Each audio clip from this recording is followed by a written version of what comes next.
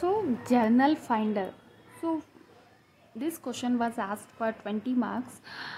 First we shall see the what is journal finder. It is a tool, okay. It will help a researcher in locating the best suited journal for publishing is a research work. So for example, if you want to publish a paper, okay, so we will just by seeing in Google, we go with the journals, which are the journals, or we will ask colleagues, okay, through friends we will come to know, okay. So whether it is a good journal or it is a standard journal, we will not come to know what it is, whether it is a high standard journal, okay. So in order to find that, so here journal finder tools, it will help a researcher in locating the best suited journal for publishing his or her research work. So journal finder, what it will do, it will identify highly ranked journals. So it will not show a low impact factor journals or fake journals, okay. It will identify the highly ranked standard journals, highly ranked journals based on some standard metrics such as a Scopus or journal citation reports. So how to select a best suited journal for my article journal selection? So how to select a best suited journal for my article journal selection? First we need to make a list of the journals available. So what are the journals available, what are the journal website available, okay, Scopus, Springer. So what are the many types of journals with standard journals available, sources, guides, friends. Either we should ask guide, or either we should ask friends, or we should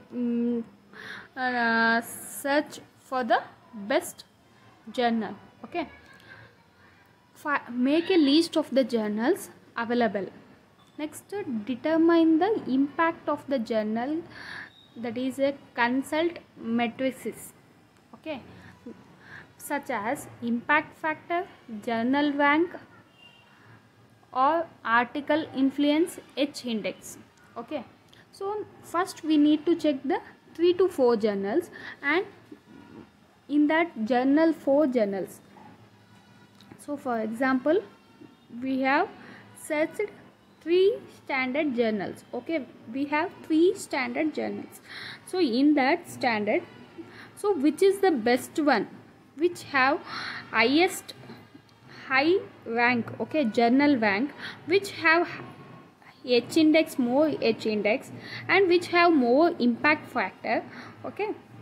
So article influence. So based on these considerations, we need to determine the impact of the journal consult matrices, that is impact factor, journal rank, article influence, and H index.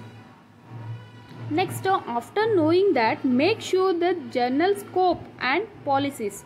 So for example, J1 we have selected, it is the best one, which have a high impact factor and a good H index and journal rank, okay. So we have selected one. So what is the scope of that journal, what are the policies of that journal, okay, whether it is matching with your needs, okay. So J1 we have selected, whether it is what is the scope of that journal and what is the policies of that journal, whether it is matching with your needs. Next, after knowing that, if it is matching, then check the journal requirements and distribution, reference styles, page, word limits, okay. So we have came to know it is matching with your needs. So first what we will do, we will search make list of many journals, okay, up to n journals, okay. For example 10, okay, up to 10.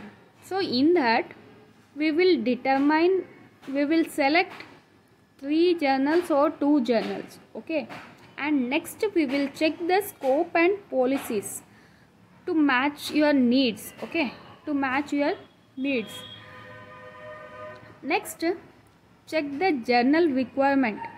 Next, check the journal requirement and distribution reference styles. So for example, page limit is 10 or words should be 1500. So like that, check the journal requirements, distribution, reference styles, page word limits, etc. Next, after knowing that, collect information about the journal's peer review process. So next, overall you have checked it is matching with your needs and you have checked the page or word limits, etc. Next, what is the review process? Okay, what is the review process? That is the objectivity, status of reviewers, timelines should be gathered from a variety of sources, values or estimators. What is the rejection rate should be obtained? Okay, values or estimate of rejection rate should be obtained. So you need to check the what is the review process in the website. Okay, review process in the website. So what are the, you need to collect the data from variety of sources and estimates of rejection rate should be obtained. So after knowing the rejection process or review process, check the instruction and authors. Check the instructions for authors. So what are the instructions for the authors? Okay, you came to know process, that is J1. You up to JN you have journals. In that J1 is selected and you check the scope and policies. Next you need to check the page, words, etc. styles. Okay, next you need to check the review process. Next you need to check the instructions of an author. So finally you want to publish a paper in that particular journal, then you need to check the instructions for the author. So what are the instructions for the author? Page limit, conflict of interest, archiving policies, copyright policies, author rights and so on.